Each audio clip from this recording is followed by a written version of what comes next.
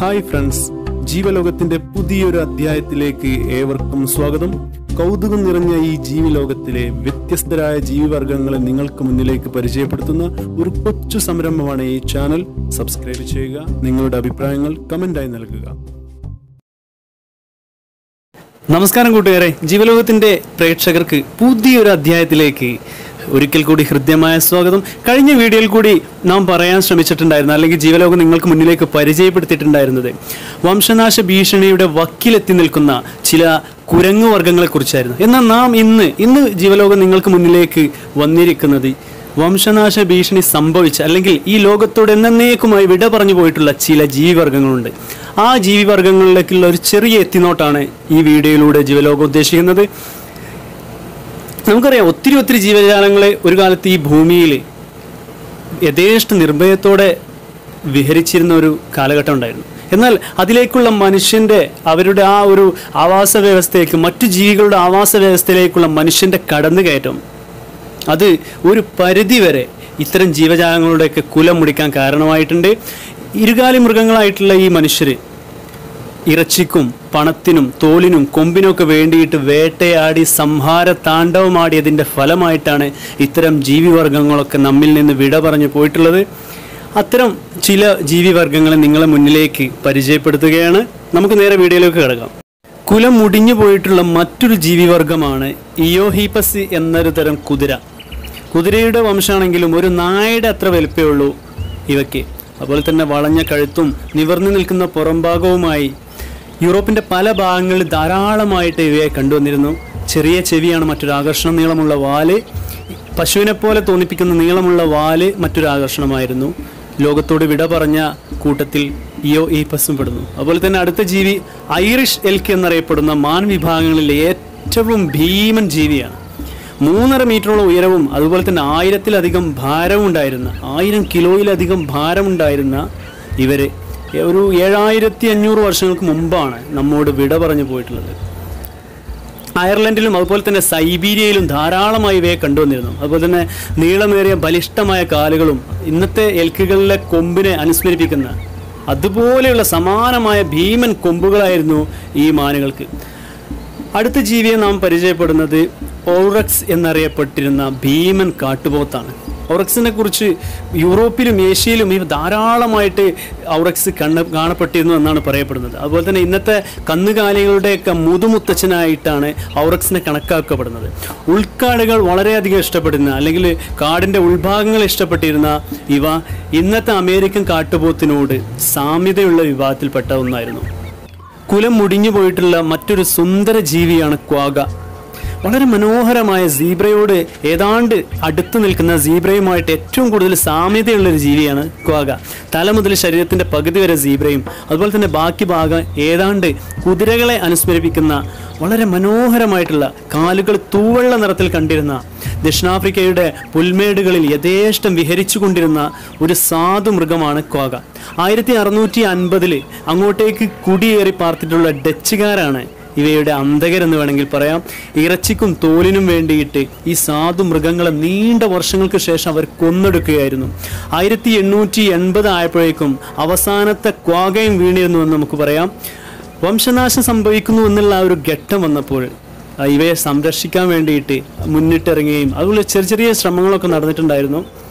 യൂറോപ്പിലേക്ക് ഇവയെ കൊണ്ടുവരികയും എന്നാൽ അതിജീവനം സാധ്യമാകാതെ ഇവ ചത്തുപോവുകയും അങ്ങനെ ഈ ഭൂമിയോട് വിട പറയുകയും ചെയ്തിട്ടുള്ള വളരെ സുന്ദരമായിട്ടുള്ളൊരു മൃഗമാണ് ക്വാഗ. മറ്റൊരു ജീവി ടാസ്മേനിയൻ ചെന്നായ അഥവാ ടാസ്മേനിയൻ ടൈഗർ എന്ന് വിളിക്കപ്പെടുന്ന ഒരു സഞ്ചിമൃഗമാണ്. ഈ ചെന്നായകൾ ടാസ്മേനിയയുടെയൊക്കെ സമതല പ്രദേശങ്ങളിൽ ധാരാളമായി കണ്ടുവന്നിരുന്നു. 1914 മുതലാണ് ഇവയെ വംശനാശ ഭീഷണിയുടെ ആ ഒരു കാറ്റഗറിയിലേക്ക് ഉൾപ്പെടുത്തുന്നത്. നായയുടെ മുഖവും അതുപോലെ തന്നെ ചെറിയ കഴുത്തും ശരീരത്തിന് 1.5 മീറ്റർ നീളവും ഉണ്ടായിരുന്നു ഈ ജീവികൾക്ക്.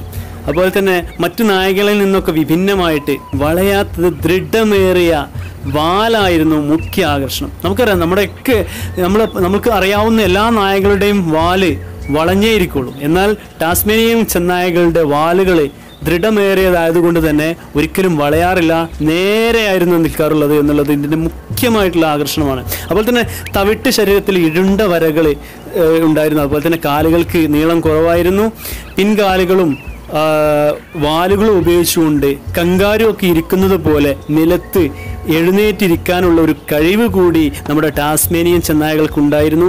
ഉദരത്തിലുള്ള സഞ്ചിയിൽ പ്രസവിച്ച കുഞ്ഞുങ്ങൾ 5 മാസത്തോളം കൊണ്ടു നടക്കുന്ന ഒരു പ്രകൃതമായിരുന്നു ടാസ്മേനിയൻ ചെന്നായ്ക്ക്.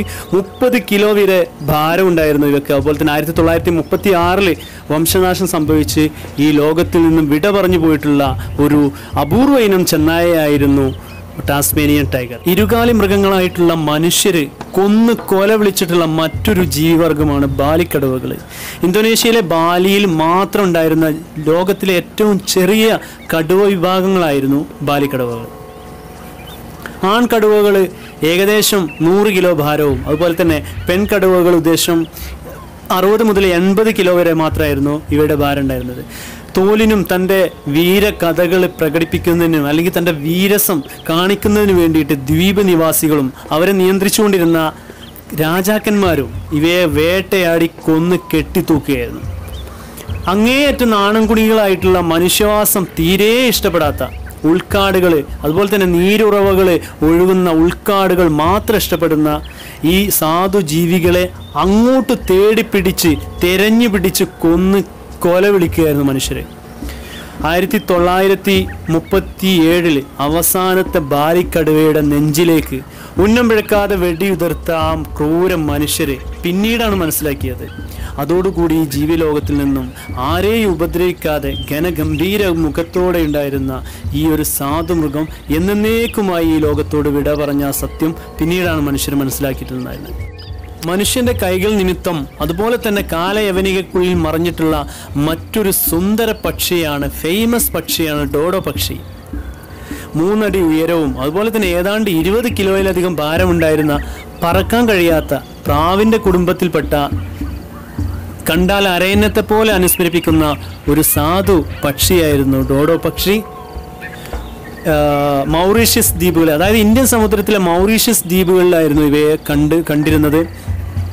നിലത്ത് കരിയിലകൾ കൂട്ടിയിട്ട് നിലത്ത് കൂടൊരുക്കിയിട്ട് മുട്ടയിട്ട് അങ്ങനെ ആ ദ്വീപുകളിൽ സ്വൈരവിഹാരം നടത്തിയിരുന്ന പഴങ്ങളും വിത്തുകളും മാത്രം ഭക്ഷണമാക്കി സ്വൈരവിഹാരം നടത്തിയിരുന്ന ഡോഡോ പക്ഷികൾ. അവിടെ ആ ദ്വീപുകളിൽ മറ്റു ജീവികളോ അതിനെ ഉപദ്രവിക്കാനുള്ള മറ്റു ഒരു ജീവികളും ഉണ്ടായിരുന്നില്ല എന്നുള്ളതാണ് വാസ്തവം. അങ്ങോട്ടേക്കാണ് 1505 പോർച്ചുഗീസുകാർ ആദ്യമായിട്ട് അവിടെ കാലുകുത്തുന്നത്. വളരെ പെട്ടെന്ന് തന്നെ പിടിക്കാൻ കഴിയുന്ന അല്ലെങ്കിൽ ഓടാൻ സാധിക്കാത്ത, ഭാരം കൂടുതൽ കാരണം ഓടാൻ സാധിക്കാത്ത ഈ സാധു പക്ഷികളെ വളരെ പെട്ടെന്ന് തന്നെ പിടിച്ചു കൊന്നൊടുക്കുവാൻ പോർച്ചുഗീസുകാർ തുടങ്ങി. അതിനുശേഷം അവരുടെ കൂടെ വന്നിട്ടുള്ള നായകളും ഇതുപോലെ തന്നെ ഈ ഡോഡോ പക്ഷികളെ വേട്ടയാടി ഭക്ഷിക്കാൻ തുടങ്ങി. 1680കളോടെ ആ ദ്വീപിൽ നിന്ന് ഈ പക്ഷി, വളരെ സുന്ദരമായിട്ടുള്ള ഈ പക്ഷി വിടവാങ്ങിയായിരുന്നു. അവസാന ഡോഡോ പക്ഷിയെയും കൊന്നു തിന്ന മനുഷ്യൻ ഇന്നും സ്വപ്നം കണ്ട് കിടന്നുറങ്ങുകയാണ്. ഒന്നും സംഭവിക്കാത്ത മട്ടിൽ ഇന്നും കിടന്നുറങ്ങുകയാണ് അടുത്ത ജീവിയുടെ കുലം മുടിക്കാൻ വേണ്ടിയിട്ട്. ഈ വീഡിയോ നിങ്ങൾക്ക് ഇഷ്ടമായി എന്ന് കരുതുന്നു. മറ്റൊരു ജീവിയുടെ വ്യത്യസ്തമായ അനുഭവങ്ങളുമായി വീണ്ടും വരാം. നന്ദി, നമസ്കാരം.